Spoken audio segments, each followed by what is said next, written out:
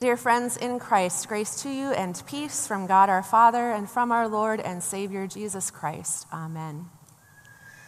Because of my interest and request, several months ago I was loaned a copy of a memoir written by the father of a Bethel member. And as it goes for many of us, my intention to read it promptly and then return it to her did not transpire.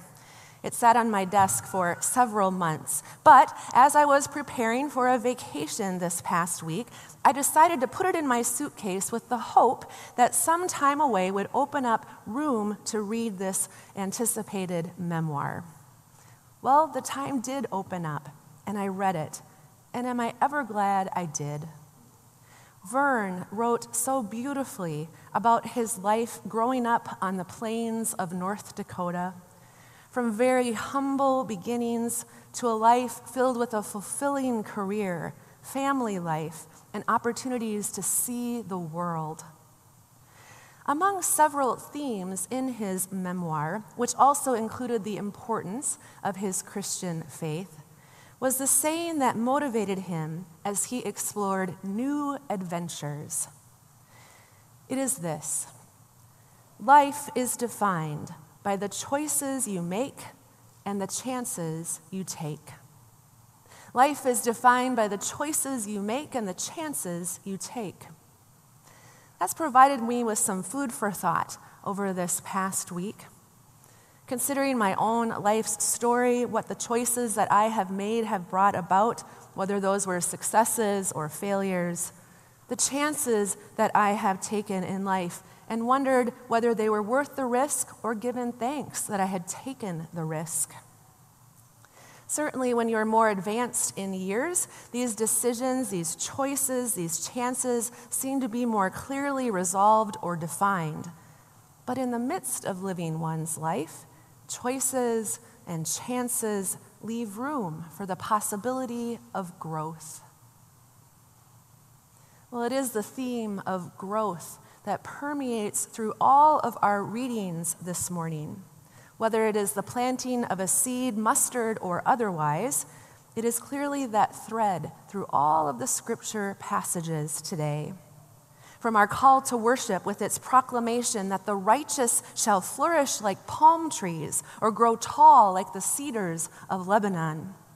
Since palm trees are not as prevalent in our part of Minnesota, maybe we could substitute that the righteous shall flourish like the mighty oak tree.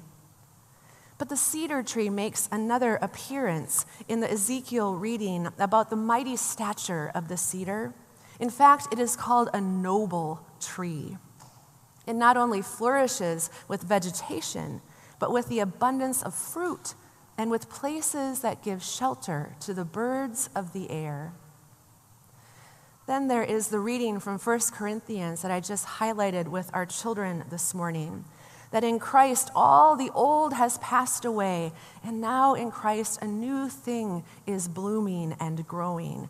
We are a new creation in Christ. All of this imagery finds its culmination in Jesus telling a parable of miraculous growth and new life through seeds being planted. Listen again to Jesus' words.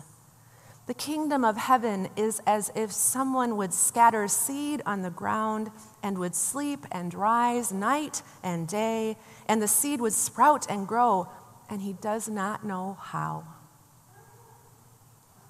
Well, this calls to mind for me a project that my husband and I took on this past May. It was, as you remember, a late spring, and so we had planned in advance to put in a raised garden in our backyard. My husband was actually more excited about this project than I was. In fact, I was very, very reluctant to take it on, hesitant, maybe even the word would be skeptical. You see, I haven't had the most green of thumbs in my life experience. In fact, I would call myself a black thumb gardener. It seems that anything I planted has, by the grace of God, either grown or perhaps it has died. I have never actually had my own garden to tend, but I've always enjoyed others' produce. Well, my husband was very excited about this, and the project involved a lot of work. It wasn't a huge raised garden, but it was a project with 2 yards of dirt that we had to haul in by ourselves and set it out before we could even plant one seed.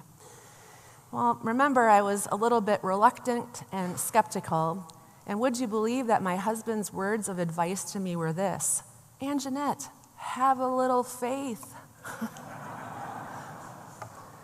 Well, lo and behold, here it is about a month later, and we've got growth. I can't believe it. I go to the backyard, and sure enough, there are radishes growing, carrots growing, there are stalks for corn and for tomatoes, and there's just even rows upon rows of things I don't even remember planting. But in fact, there is growth. I look at that and I wonder, just like in the parable story, how did this even happen? It's an amazing sight to see.